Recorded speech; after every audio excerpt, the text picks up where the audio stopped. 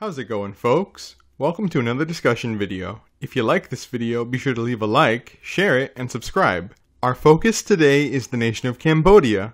Now let's get into it. The killing fields, the Khmer Rouge, landmines, and famine. For many, the nation of Cambodia, despite its rich history and proud people, is sadly defined by the Cambodian genocide of the 1970s. However, as we shall see, the story of Cambodia is so much larger than their darkest moment. The nation of Cambodia is home to the Khmer people, who have long inhabited the lands of Cambodia, most famously building the ancient city of Angkor long ago. However, in the 1800s, Cambodia's power declined, and this eventually led to Cambodia, alongside Vietnam and Laos, being assimilated into the colony of French Indochina in the 1880s. After many decades of oppressive French colonial rule, in the 1940s change came to Cambodia. The first Khmer independence movement was formed, called the Khmer Rouge. Concurrent to the growth of the Cambodian independence movement was the outbreak of the Second World War, which saw the Empire of Japan invade Cambodia on March 9, 1945. Cambodia's young king, Norodom Sihanouk, declared independence from France at the urging of Japan on March 13, 1945. Son Nop Than, a major figure within the Khmer Rouge, became prime minister. However, this independent government was not to last. After the end of the war, France returned to re-establish control in their Indo-Chinese colonies. France dissolved the independent Cambodian government, and Cambodian Prime Minister Son Nop Than was imprisoned by the French. Although France reconquered Indochina, the Khmer people were determined to free themselves from French colonial rule.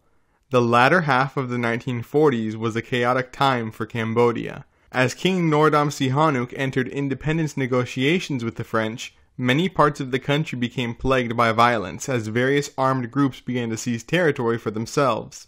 Amidst this chaos, in 1951, Son Nop Than was released from French imprisonment and returned to Cambodia amidst much fanfare. However, soon after returning, Son Nop Than immediately came into conflict with the French once more, and 1952 saw Son Nop Than flee the Cambodian capital of Phnom Penh alongside his Khmer Rouge supporters.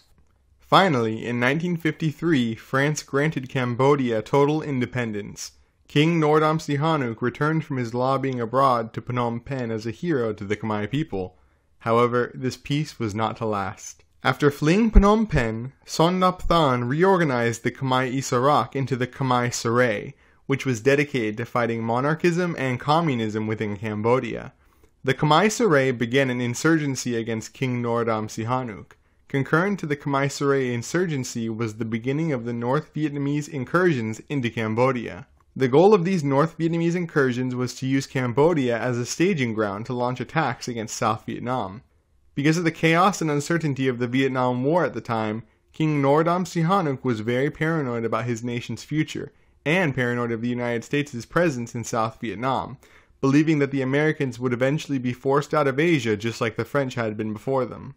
Following this logic, Sihanouk increased Cambodia's ties to China and North Vietnam, believing that they would ultimately be victorious. Although Sihanouk preached Cambodian neutrality in public, he allowed North Vietnamese and Viet Cong forces to establish bases on Cambodian soil, and soon Cambodia was swarming with North Vietnamese forces. These incursions soon became an all-out invasion, and began to destabilize Cambodia economically and politically. Eastern Cambodia became territory occupied by North Vietnam, and accordingly, in 1969, the United States of America and South Vietnam began to bomb the area. Interestingly, King Norodom Sihanouk himself permitted the United States to combat the Vietnamese in Cambodia. The U.S. bombing of North Vietnamese bases in Cambodia caused hundreds of thousands of civilian deaths, and destroyed much of the countryside. As Cambodia fell into chaos, the Workers' Party of Kampuchea, led by the Chinese-trained General Secretary Pol Pot, began to gain popularity due to their anti-American rhetoric. As Cambodia was overrun by North Vietnamese troops, anger against Sihanouk's decision to allow the North Vietnamese army free access to Cambodia flared, and sadly resulted in ethnic violence being committed against innocent Vietnamese living in Cambodia, as well as protests and riots against King Norodom Sihanouk. Amidst this crisis, Sihanouk decided to take a trip abroad in early 1970. In Sihanouk's absence, on March 12, 1970, Marshal Lon Nol of the Cambodian military took charge of the nation after the northern Vietnamese embassy was sacked by protesters. Lon Nol canceled the trade agreements Sihanouk had with North Vietnam, closed Cambodia to North Vietnamese arms traders, and issued an ultimatum to North Vietnam demanding that all North Vietnamese soldiers and Viet Cong leave Cambodian soil in 72 hours or risk military confrontation. The North Vietnamese forces ignored Lon Nol's ultimatum, and soon a protest of 30,000 people began outside the Cambodian National Assembly, demanding action be taken against North Vietnam. When it became apparent that King Norodom Sihanouk would not stop the North Vietnamese from violating Cambodia's borders and North Vietnam would not stop their transgressions, Lon Nol, alongside his ally, Prince Sisowath Sirikh Matak, began preparations for a coup. While Lon Nol was originally only trying to convince Sihanouk to end his relations with North Vietnam, Sisowath Sirikh Matak convinced Lon Nol to overthrow Sihanouk's government entirely. On March 18, 1970, Lon Nol executed his coup. The army was deployed to secure Phnom Penh, and the National Assembly of Cambodia invoked Article 122 of the Cambodian Constitution, issuing a vote of no confidence in King Norodom Sihanouk. After the National Assembly voted to remove King Norodom Sihanouk from power, Marshal Lon Nol became Cambodia's head of state and assumed emergency powers. King Norodom Sihanouk was infuriated and vowed revenge against Lon Nol. Lon Nol himself, now the leader of Cambodia, proclaimed the creation of the Khmer Republic. The Kingdom of Cambodia had fallen in a bloodless coup. After the March 18th coup, Sihanouk, now in exile in China, called for the Khmer people to take up arms against Lon Nol's government. Immediately uprisings started in several provinces, where Lon Nol had to send in the army to quell them by force. After he was overthrown, Norodom Sihanouk realized that the Khmer Rouge hated Lon Nol just as much as he did, and allied himself with them. Sihanouk called for all of his supporters to join the Khmer Rouge to fight against Lon Nol, and the group's numbers ballooned in size as Sihanouk's supporters heeded his call. As the Khmer Rouge and North Vietnam seized more territory in Cambodia, U.S. carpet bombing intensified, disrupting the harvest and causing a massive famine. Although Lon Nol had the support of the military, it was not enough to save the Khmer Republic, as its government was ineffectual and its army was outmanned and outgunned by the Khmer Rouge and North Vietnamese forces. The two other main figures in the government were Prince Sisowath Sirikh Matak, who'd only helped Lon Nol because he desired to be king himself, and Lon Non, Lon Nol's sycophantic brother. Lon Non's motivation was simply to stay in his brother's good graces, and fired, banished, or silenced any person in the government he perceived to be an enemy of his brother, causing massive disruption within the government. Actual competent leaders, such as Son Nop Than, were shut out of Lon Nol's government by Sisowath Sirikh Matak and Lon Non's antics. Adding to the Khmer Republic's problems, Lon Nol suffered a stroke in 1972 amidst great stress, which worsened his fragile health. Although he survived, he was greatly weakened afterward. He began to seek refuge in reading the stars and consulting mystics and monks, believing his faith might achieve what his army and government couldn't. Paralyzed by a mountain of issues, the Khmer Republic's government collapsed on the 17th of April, 1975. After 5 years of civil war, Pol Pot's Khmer Rouge took the capital city of Phnom Penh. Marshal Lon Nol fled to the United States. In exile, Lon Nol was consumed by regret for leaving Cambodia and suffered from severe depression. Lon Nol died in Fullerton, California in 1985. Almost all the members of his government were murdered by the Khmer Rouge. After their victory, the Khmer Rouge began a genocide in Cambodia, emptying the cities and forcing the Khmer people to work in agricultural collectives in order to achieve true socialism. Lon Nol's soldiers were murdered. Artists, intellectuals, ethnic minorities, and political enemies were murdered. Anyone perceived to be an enemy was murdered. People with glasses were murdered. Innocent people were murdered for no reason at all. From their takeover in 1975 until their collapse in 1979, the Khmer Rouge killed 1/4 of Cambodia's entire population. In 1979, Cambodia's nightmare was ended when the Khmer Rouge were toppled by Vietnam, ending the genocide. Cambodian society was devastated by the genocide, and the country is still riddled with landmines today, dating back to the Civil War. Never having fully recovered from Pol Pot's rule, Cambodia remains impoverished and under authoritarian rule to this day. Pol Pot himself was never brought to justice for his sick crimes and died in peace in 1998 without ever seeing a day in court. But what if things happened differently? What if the Khmer Republic survived and the Khmer Rouge never took power? What would a Cambodia without a genocide look like? Let's find out. Our point of divergence for this what if, much like the prior South Vietnam victory what if, is the 1960 South Vietnamese coup, which succeeds and stabilizes the country under authoritarian President Nguyen Xuan Thi, unlike in our timeline where it failed. Even with President Nguyen Xuan Thi's success, however, Norodom Sihanouk is still convinced that, because of its colonial roots, South Vietnam will not be able to survive in the long term. Following these beliefs, Sihanouk still allies with North Vietnam and allows Cambodia to be flooded with North Vietnamese troops as in our timeline. However, there is a major change in this timeline, because South Vietnam is stable and has secured the border with the North. Because the Cambodia-South Vietnam border is the only way to infiltrate South Vietnam, a bottleneck of North Vietnamese forces forms in eastern Cambodia, which causes the situation in Cambodia to be even more dire than in our timeline. Cognizant of the rapidly deteriorating security situation, South Vietnam discusses the destabilization of Cambodia with the United States and manages to convince the US that South Vietnam will be fully capable of offering military assistance to Cambodia if requested. President Nguyen Xuan Thi further stresses that the optics of South Vietnam intervening in Cambodia are far better than the US doing so. Confident in President Nguyen Xuan Thi's abilities, the United States does not get involved in Cambodia and never begins its catastrophic bombing campaign. In March 1970, the situation reaches a dangerous tipping point, as even more of Cambodia had been occupied by North Vietnam than in our timeline. Marshal Lon Nol rallies Cambodia against the encroaching North Vietnamese threat during King Norodom Sihanouk's trip abroad, and overthrows Sihanouk before the North Vietnamese overrun all of Cambodia. Lon Nol's coup enjoys broader support in this timeline due to the fact that nearly half of the entire country has been occupied by North Vietnamese forces, and even many stalwart royalists are sympathetic to Lon Nol's actions. By Lon Nol's side during the plotting and execution of the March 18th coup are Prince Sisowath Sirk Matak and Lon Non. However, in this alternate timeline, the March 18th coup is not as bloodless as it was in ours. King Norodom Sihanouk, even more paranoid than in our timeline due to the additional stress of more North Vietnamese troops overrunning the country, had created a small royal guard to defend him in case of a coup by North Vietnam or the United States. On March 18, 1970, King Norodom Sihanouk orders the small group of remaining royal guardsmen to launch a counter-coup.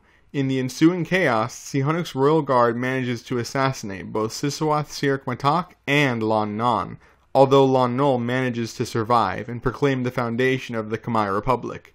The two men who would run the Khmer Republic into the ground are dead on the day of its foundation. Lon Nol is inconsolable at the loss of his brother and his chief ally.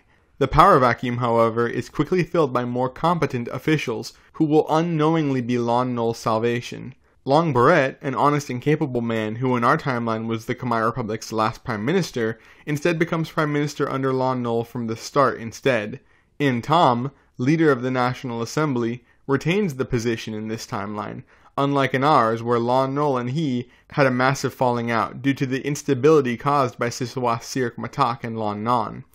However, while Long Barrett and In Tom are extremely useful to Lon Nol, his greatest ally is Son Nop Than, the legendary Khmer freedom fighter.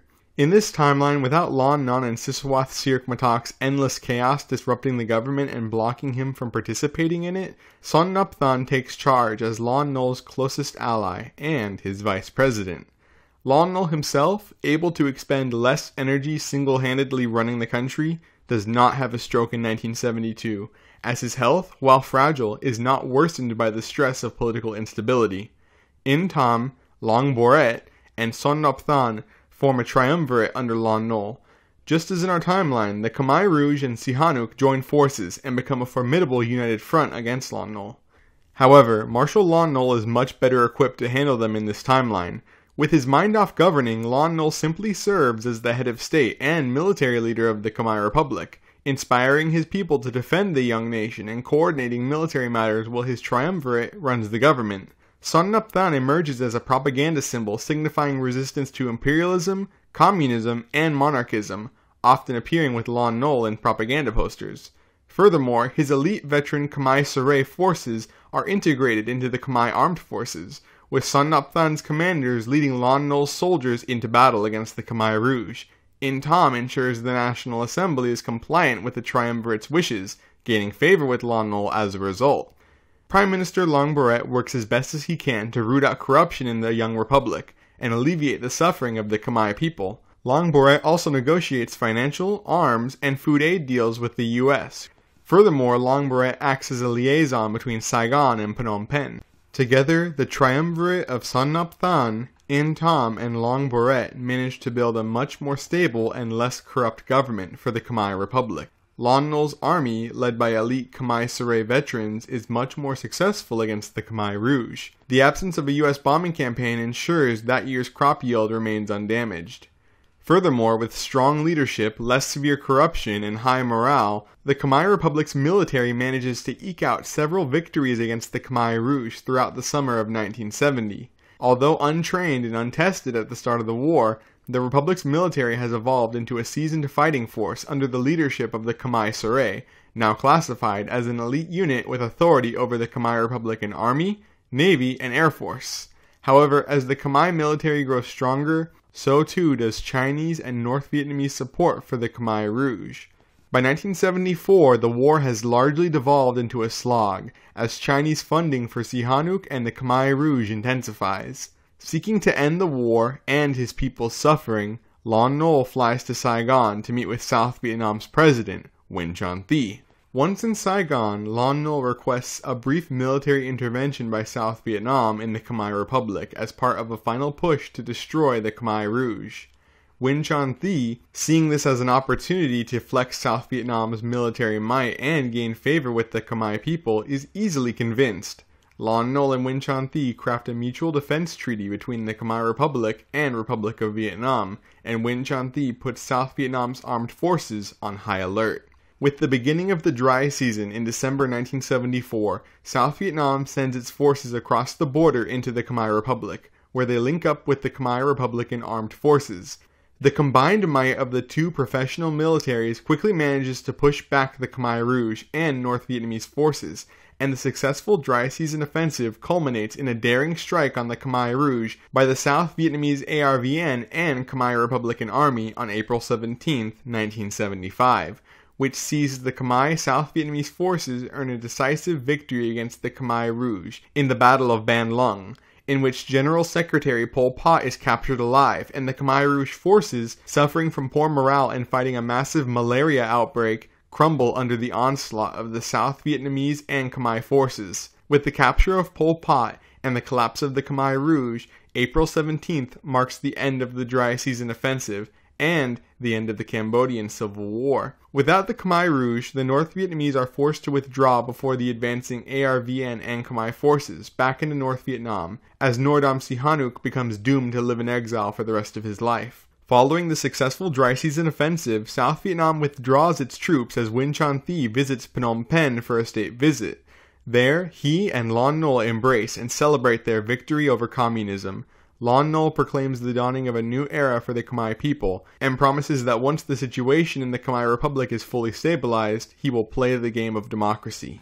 The end of 1975 is spent with Son Nap Than organizing military parades and celebrations. Long Barrett resettling displaced refugees and organizing the landmine removal efforts across Cambodia, and In Tom preparing to call elections in the near future and working on amending the constitution with the National Assembly to fold the duties of the Prime Minister into the office of the President with a two-term limit, creating a truly presidential republic in Cambodia. Marshal Lon Nol throws a celebration rock concert in Phnom Penh, celebrating the Republic's survival. A few days later, In Tom and the National Assembly bestow upon Lon Nol the title of Marshal of the Khmer. Following this, Lon Nol embarks on an international tour, including meetings with American President Hubert Humphrey in Washington, D.C., and Vietnamese President Nguyen Xuan Thi in Saigon. After a speedy trial, on January 5, 1976, Pol Pot is found guilty of high treason against the Khmer Republic. Pol Pot pleads his innocence, saying he only wanted what was best for the Khmer people, but his pleas fall on deaf ears, and that same day, Pol Pot is executed via hanging. In 1980, the Khmer Republic holds its first free and fair election, in which Long Barrett emerges victorious. After serving 2 4-year terms, President Long Barrett leaves office in 1988 in a peaceful transfer of power. In 1995, the hero of the Khmer Republic, Lon Nol, passes away at the age of 82 at his home in Phnom Penh, and the nation mourns for months afterwards, remembering the old marshal as a national hero who stood up for the Khmer people when no one else would. As the Khmer Republic enters the 21st century, it begins to look unrecognizable to today's Cambodia. There was no genocide. Pol Pot and the Khmer Rouge are an afterthought. Sihanouk is still in exile. There is laughter in the streets of Phnom Penh. The economy has long since recovered from the horrors of the Civil War, and today the Khmer Republic is by all accounts a prosperous middle power and a stable democracy, enjoying a strong and friendly partnership with the Republic of Vietnam. Every year, March 18th is a huge celebratory occasion and national holiday, and the year 2023 is no different. On March 18, 2023, the streets of the Khmer Republic, and Phnom Penh in particular, are packed, as the whole nation celebrates the Republic's founding, with music and laughter across the land into the early hours of the morning. After many years of strife and hardship, the Khmer people and their great republic had at last found peace.